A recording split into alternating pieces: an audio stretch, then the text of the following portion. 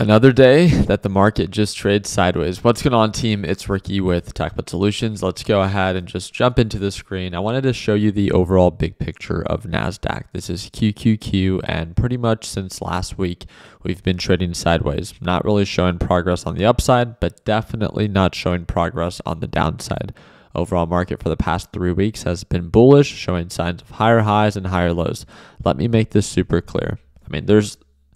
I would say I'm a bear right now, right? Market's very overbought. I would love to see it pull on back, but I'm not blind. Market's incredibly bullish. We're still trading above the moving average, and we're barely testing the EMA, okay?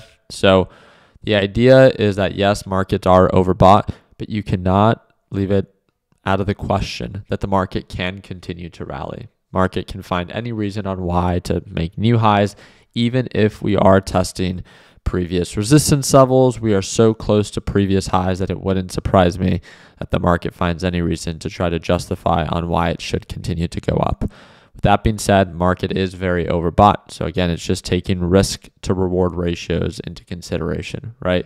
The market is slightly in the red today, but literally not much. We're testing support at the moving average. Now, if we break below this and actually break below this support that we've had during the pre-market session and that we had last week on Friday as well, that would be a little bit different, right? We might be showing signs of progress on the downside, but we're not, right? We're trading sideways. We're still above the moving average. We're not breaking below this support. We did have an economic report that was released today. I want to share this with you guys. This is the new home sales. It came in at 679K versus the expectation of 720K. So what this is telling us is that there are less new homes being sold than what was expected. Normally, this means that the economy is slowing down slightly. This is good news for the Federal Reserve, because if the economy is slowing down, then the Federal Reserve can justify less rate hikes. And if they don't raise interest rates, then the economy can continue to go up. This is why I'm talking about both sides. I don't want to sugarcoat things for you just because of my own personal opinion or preference. Yes, I believe markets are overbought, but I know that just like when markets are oversold, the cheap can always get cheaper and the expensive can always get more expensive, right?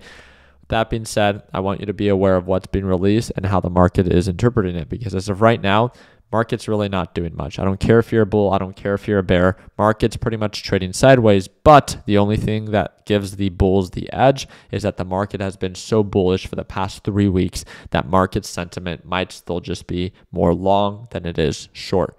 So with that being said, do not be surprised if the market does begin to recover. I am waiting to see first signs of progress on the downside.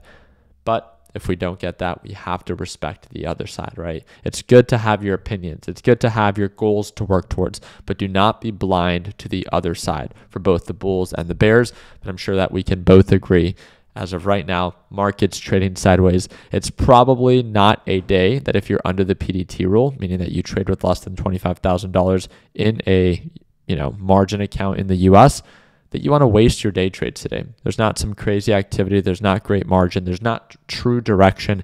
And market's been open for nearly 2 hours, and we're pretty much just trading sideways. So today might be a day where you might want to hold back, especially for what's to come this upcoming week, right? We have a long list of economic reports from PCE prices, personal income.